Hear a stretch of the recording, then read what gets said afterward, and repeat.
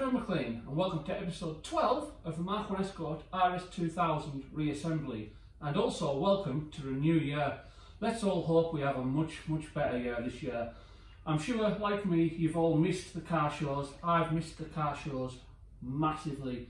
They're my inspiration. You turn up, you see what other people have done, you take inspiration from other people's projects, and you end up with your own project.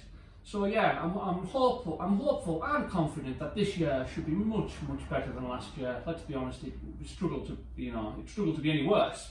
So I'm going to get on with some jobs now that of some of the parts I've got over Christmas. So I'll share some of them items with you now. I'm also going to paint the front calipers, which is probably going to be the first job. So I'll go through some of them items and we'll take it from there. So as I mentioned in a previous video, these are Princess calipers, Austin Princess calipers. And there's absolutely nothing wrong with them. They're brand new. They look great. But this, I think it's a zinc coating. It doesn't last very long. It tarnishes. And in no time at all, these calipers will look absolutely terrible. So the first job I'm going to do is I'm just going to whip them off, strip them down, take the calipers out. I'm not taking the pistons or anything like that out. I'm just going to mask off the main parts of the caliper. But I'll take, obviously, the pads out, the bleed nipples, everything, block all them galleries up.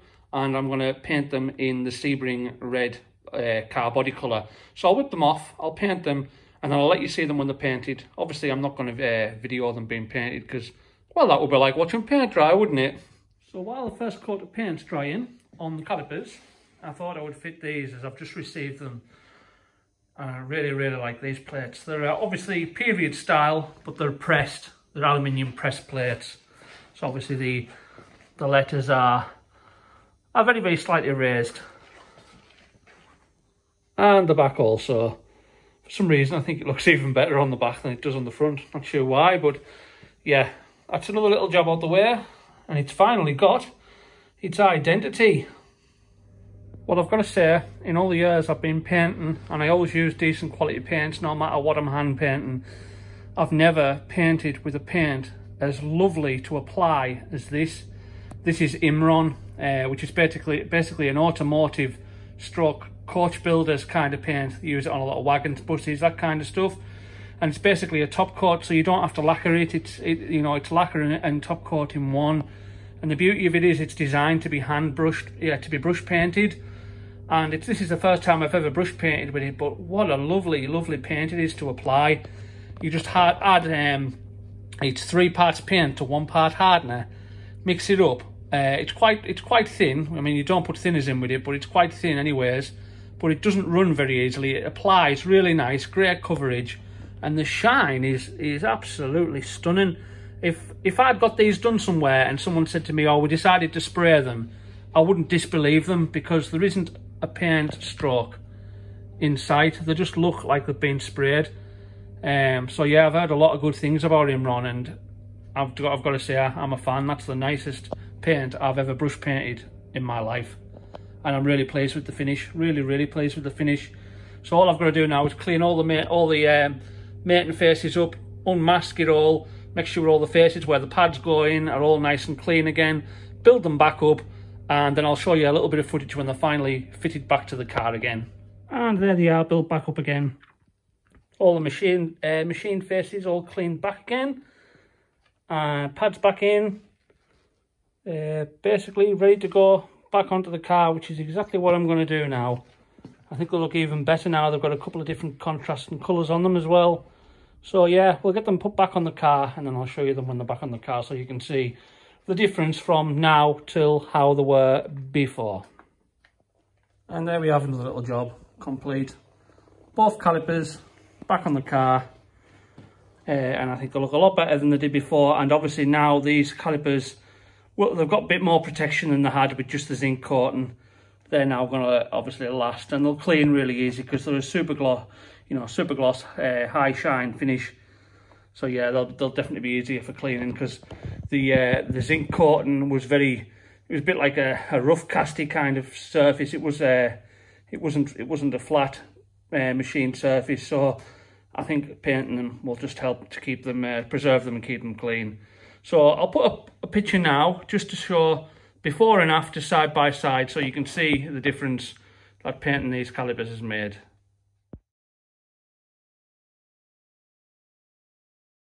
So while we're on the subject of brake calipers, I thought I would discuss the requirements for piping these calipers up correctly. Now, for those of you fitting Austin Princess calipers, you'll probably be aware that there's certain ways that these calipers can be piped up. So I thought I would just go through the options that I'm aware of to correctly connect up these calipers.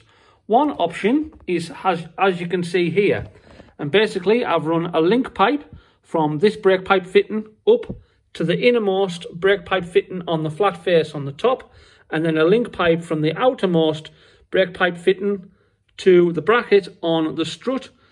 We then take obviously a flexible hose from that bracket to the body. The pipe on the inside is already made up, as you've seen in my earlier videos. So that's a flexible hose, a flexible braided hose I'll be fitting, which goes from that fitting across down into this bracket. Obviously it's flexible for movement.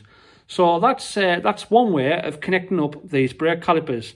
The other option, option 2, is you do away with this link and just fit probably just a bleed nipple into this fitting here. So you get rid of this link, and you take one pipe from the outermost fitting around up to a T-piece that you'll mount on this bracket. Another pipe from the innermost brake pipe fitting around again, following the same route up to the same T-piece mounted on this bracket. Then you take one pipe from that T-piece up to your body. So it'll be one pipe from the body to the T-piece on the strut, and then 2 pipes from that T-piece to the top 2 fittings on the caliper. And like I say, you just blank this one off with a bleed nipple. That's 2 options that I'm aware of for piping up Austin Princess calipers. Now, this information is readily available online. That is where I got the information myself. But I did say in a previous video that I would cover this bit of detail in one of my videos. Hence the reason why I've just covered this bit of detail here. So, as you'll probably see, the pipe does protrude from the caliper a fair amount.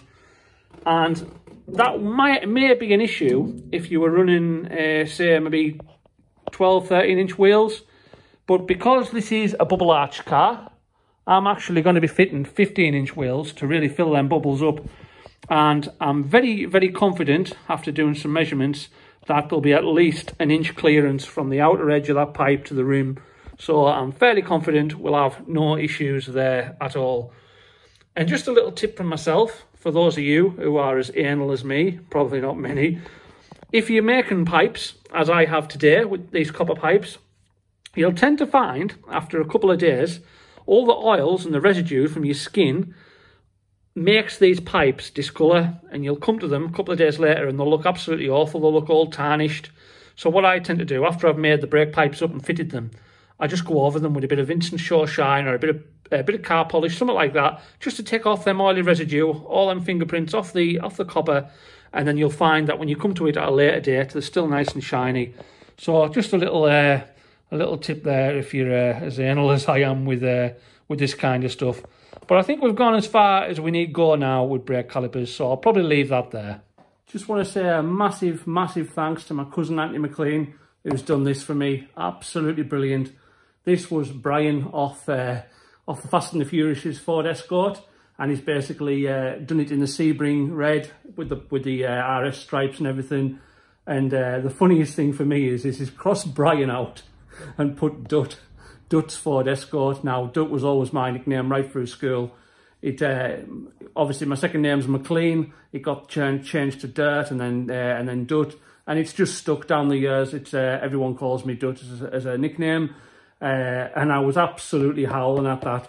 He's done a hell of a job of it. He does this kind of stuff all the time. He restores dinky cars. He'll take an old wagon, an old bus or an old car, and he'll restore it to, you know, it'll look a wreck when it starts, and then when it's finished, it'll look like a brand new car you'd get in the box.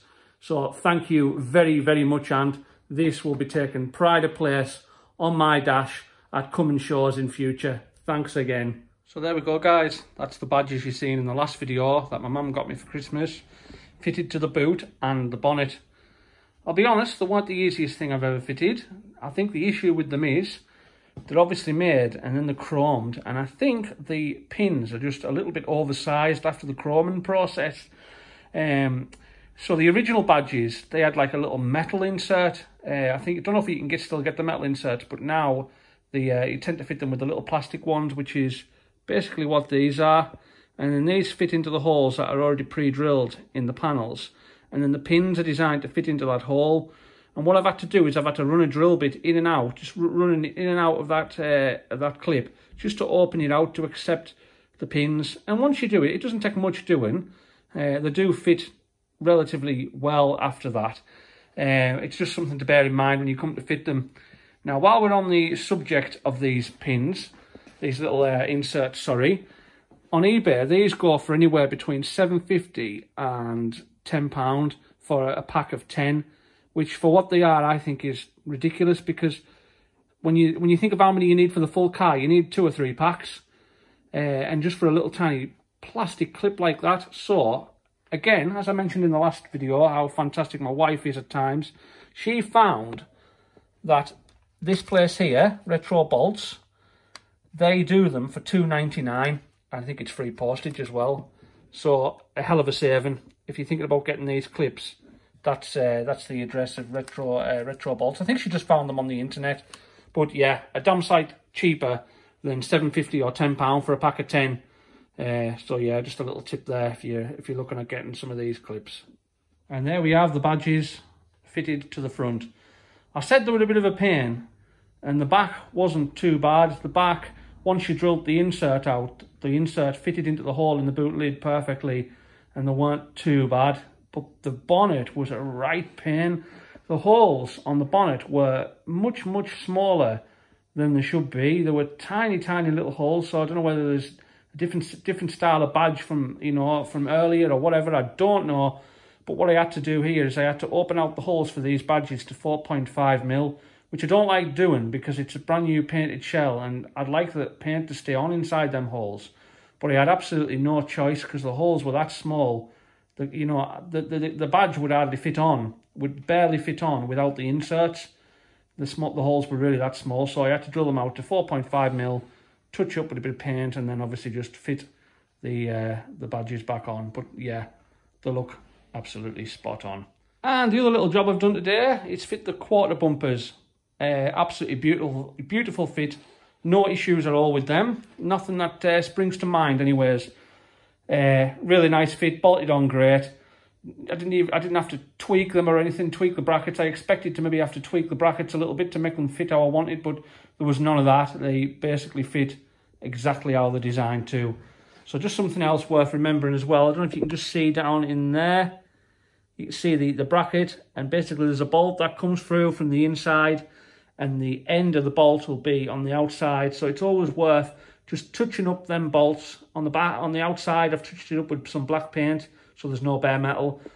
On the inside, under the inner wing, I've painted the bolt head orange just to stop it corroding. I've used stainless steel washers, etc. as well, and bolts where I can, just to to try and prevent corrosion. So yeah, that's the last little job today out the way. And again, it's one of them jobs that really transforms the car. It gives it its face almost. Once we get the headlights and the grille on, we really will be looking the part. Something I've always wondered. If any of you guys know the answer to this question, please feel free to leave some comments. It would be my absolute dream to build cars like this for customers in the same way that Retro Power do for their customers. If you haven't seen any of Retro Power's builds, please go and have a look at them on YouTube. Their builds are absolutely phenomenal. They're probably the best in Britain. Bespoke builds beyond your imagination. They do everything in-house, from the interior to the paint job, all aspects of the build. But how on earth do you get that base of customer? Because I've not long sat down and worked out that if I was to charge myself £30 an hour for all the hours I've spent on this so far, we're talking £97,000, and that's without the paint job, and that's without the parts. So if I started my own company and someone come to me and said, right, I want you to build me an Escort similar to this, I want these brakes, I want this interior, this engine, then a realistic figure for me to build it for them would be 130, 140, 150 grand. But who is going to turn round and say, yeah, no problem, I'll give you that kind of money for you to build me a 1970s Mark 1 Escort? I just could never see it happening. As much as I'd love to do it, I'd love to set up my own business and employ 2 or 3 guys. I know I've got some good mates that are also good at this kind of stuff, and I reckon we could do it. But how do you get that base of customer that is happy to hand over that amount of money and trust you with that build? I really don't know. I imagine it's got to be something to do with the reputation, but you've got to get that reputation to start with. It's something I've always wondered. I've always wondered how you would set up something like that, because this would be a dream for me to build awesome cars for people in the same way Retro Power does. So if you guys know, exactly how that would be, how would I be able to make that materialise, please leave some comments. I'd be really interested to know. Anyways, back to the build. So today wasn't supposed to be a garage day. I wasn't planning on coming in the garage today, but the wife had to go somewhere with her dad, and she said, is there anything you can get on with? And I said, Yasmin, you know me, there's always something I can get on with in that garage. So I decided to make these, and what these are the clamps that hold the rear light clusters in place. I didn't have any. I did find them on eBay. They were about 28 quid for a pair, and then postage on top of that. It was over 30 quid. And I thought, you know what, a couple of hours I can make them. They're so simple. So that's what I've done today. I've made these out of 3mm steel, cut them, filed them, got them perfectly square, and then obviously drilled the hole in the middle for the bolt on the light unit, and then primed them and painted them satin black. So they're just drying off above the radiator now. I'll get them fitted and I'll show you exactly how they fit. The only thing I am going to do to them is on the bottom of these feet, where they touch the body, I'm going to put little rubber feet on them, so that we don't have metal on the body. But I'll show you that in a second. And there's them brackets I was just showing you before, fitted onto the rear light units. As you can see, I fitted little rubber feet to them, so we're not having the edge of the metal bracket sitting against the body. So we've now got protection between the two. We've got spring washers as well to stop it coming loose, and that's pulled the light units in nice and tight. So I think that's been a job well done. Done the same with the other side as well. The other one is quite a bit harder to get into. It wouldn't be if I took the tank out, but yeah, it's a bit harder to get into at present. But I think it's been worthwhile, because when I looked on eBay, I said there was a set for 28 quid and there was £6 postage on top of that. So, you know, you're talking about 34 quid I've saved there for a couple of hours work, which was nothing at all. So yeah, another little job complete. So the other little job I've done today is made 2 of these. These are obviously the pins that open and lock the door from the inside. I'll show you them fitted soon. Again, I got these off eBay. I think it was £22 for a pair. If I was going to stick with originality, really, these should be black. And I did think about getting them in black, but I'm a sucker for chrome. I absolutely love chrome. So I couldn't look past these. They're the same price in chrome, and I really like the look of them. So yeah, I bought a pair of them, and I've made the little link rods. They're very, very easy to do. Out of the basic, it's been basically made out of 2.5mm welding rods. These are welding rods for gas welding, but they're really rigid in small sections. And I basically made them the right length. I've bonded them into the edge of the pin, and they now fit a treat. I'll show you them fitted in a second. But I didn't have these at all, so hence the reason why I've had to make the rods and I've had to buy the pins. And the only other thing you need is a rubber grommet that goes around the hole. But again, I'll show you that in a second.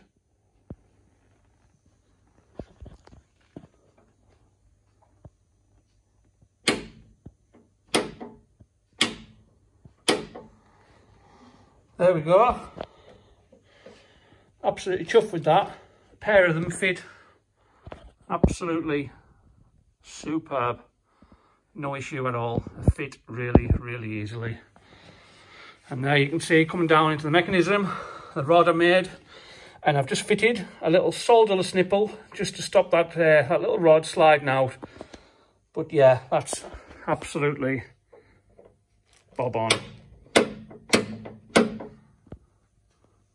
And again, saved quite a lot of money, I would have thought, because I would say if I was to buy a pair of these from a Ford supplier, Classic Ford supplier, I'll probably pay a pretty penny, like everything else with Classic Fords. So another job, tick off the list, another job completed, and another job I'm really, really happy with. Just one more little thing.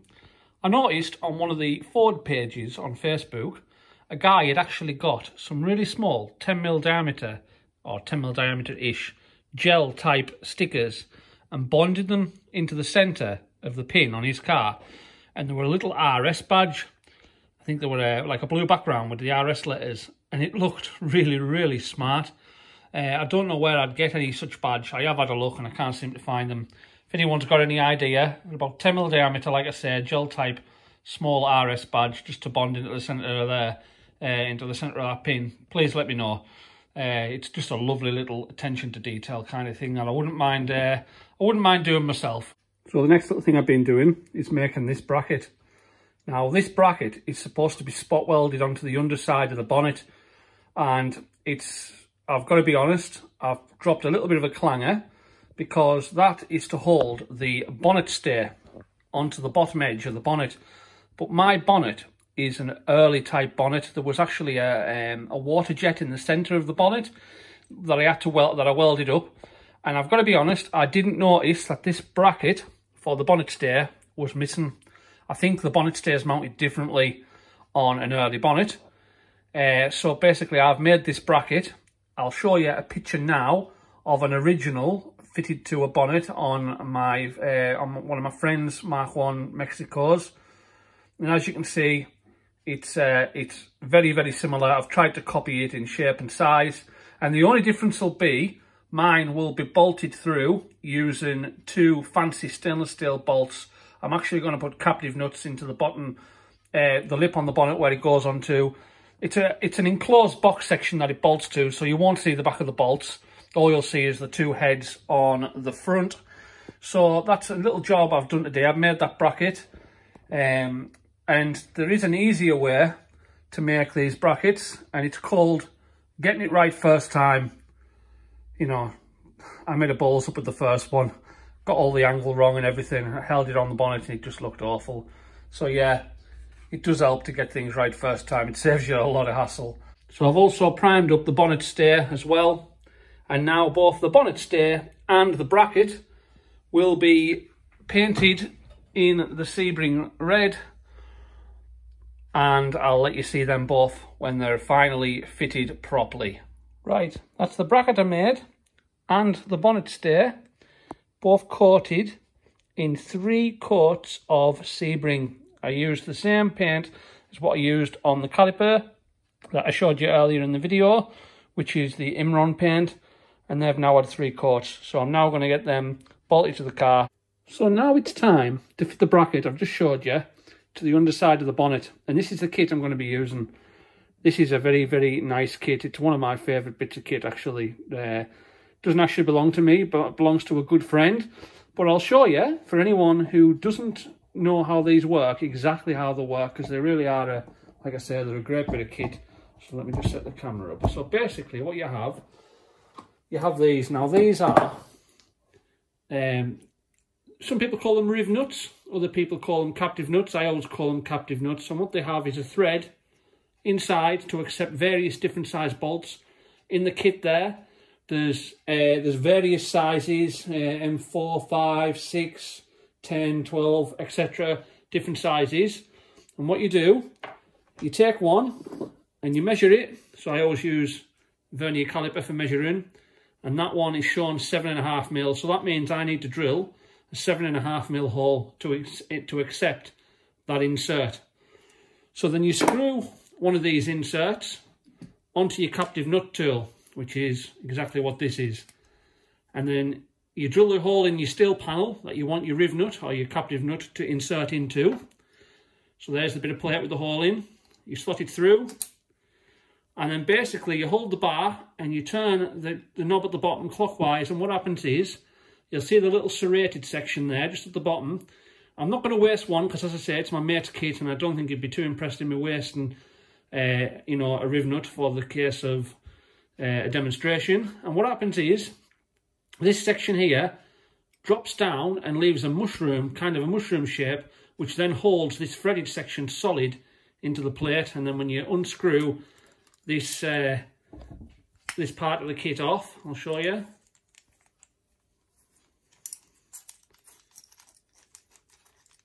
You're left, if I can get it to come off, the little bugger, playing up.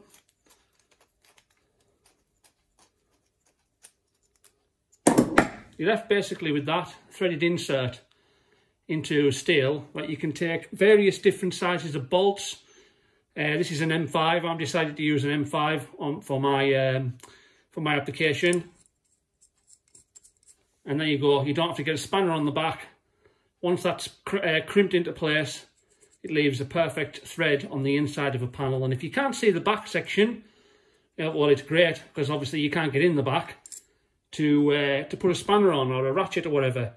I will, however, point out that these are for light duty only. I once seen a post on Facebook, and people were talking about using them for seatbelt anchor points, and I actually made a point of replying and saying absolutely do not use these for seatbelt anchor points, because on the back they only get a small contact surface with the back of the plate. If you put too much load on it, it'll rip it right out the steel. They're not for things like engine mounts or seatbelt mounting points. They're for light duty stuff such as wing mirrors, small brackets, that kind of thing. So bear that in mind if you're going to use these. They are not heavy duty, they're for light duty purposes only. So let me try my best to show you the process of fitting the captive nut into the bonnet here, as I've just explained. So here's the tool, as I've just showed you, and you simply insert it into the hole like that till it's flush, and then basically hold the handle and turn. You don't want to go too mad with the turning, because you can actually strip the threads out of the inserts. You basically turn it. I can already feel that that's now gone solid. It's solid inside the structure. But you keep turning it until it basically stops. So there we are, it's now stopped. Now all I need to do now is unscrew that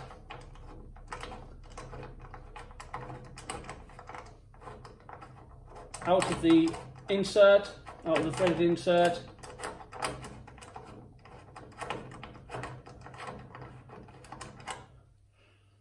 And we now have an insert that I'll show you a close-up of in a second. After I've done the second one, I'm going to go ahead and do the second one. There's no point in videoing it again, and I'll show you a close-up. But that just leaves a really lovely professional finish, like factory. There you go, close-up, both inserts fitted. And as you can see, you have an inserted thread, and we don't need to get to the back to hold anything in place. A lovely neat job, as I've just said. So let's get the bracket fitted. I'll now try and show you a picture from the back of these threaded inserts to show you how it crimps, if I can.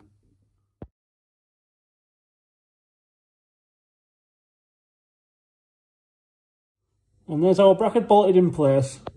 I was actually lying in bed the other night and I thought of a better way I could have done this if I'd gave it a bit of extra thought to start with. I could have actually, on the back of here, inserted two studs, welded the studs in, dressed it flat from the front, and then you'd have been left with this bracket with two studs sticking off the back, and then I could have got in behind and put nuts on. And I could have also cheated and used the spot welder to put some fake spots on the front of the bracket to make it look like it was spot welded. But I realised this by the time the bracket was already painted. So sod it, it's staying as it is. It still looks really good. The bolts have got spring washers and normal washers, so it won't come loose. And I'll show you now a side-by-side image of this bracket and an original, so you can see the likening of, you know, just how similar it is.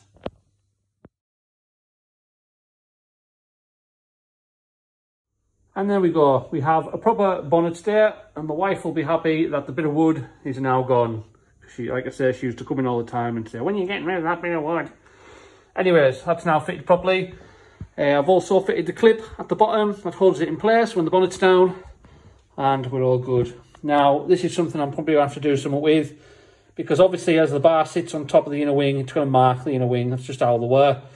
But I don't know if you have seen Gordon Murray's MK1 Escort, and Retro Power actually redesigned this bracket.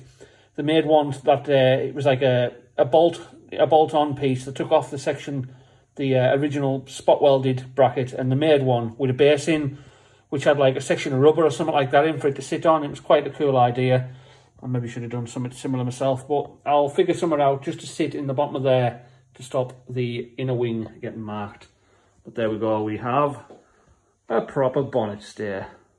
Now I'd like to say a massive thank you to some of the viewers, because in a previous video I asked for some help in locating some items for the doors, being the bars that run down either side of the sliding windows to hold the window channels in place. And I've had amazing, absolutely amazing responses from the viewers. People sending me links, giving me ideas where I can get them from. And I've been blown away by the generosity of a lot of the viewers. I've heard a lot of YouTubers say about how fantastic the viewers are, but it's not until you experience it yourself do you realise just exactly what they mean.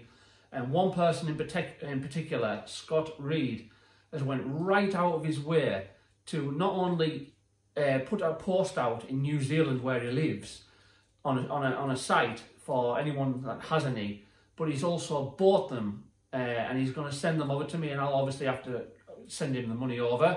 But he's went right out of his way to do that, and I think that's absolutely amazing. To go to them lengths to help a viewer out, absolutely awesome. I'm really, really chuffed to bits. Thank you very, very much, Scott. It's very, very much appreciated. And to the rest of the viewers who have helped me out and sent me links, I really, really do appreciate it, and it's more than I ever expected. Thanks very much. Well guys, today we think we're at the top of Sail Fell. We're not fell experts, but what an absolute gorgeous, beautiful winter's day it is. Lovely out here. And I think this is a perfect opportunity to leave this video here. So I'll see you very, very shortly guys, as long as I can get down this fell without breaking my neck. See you soon.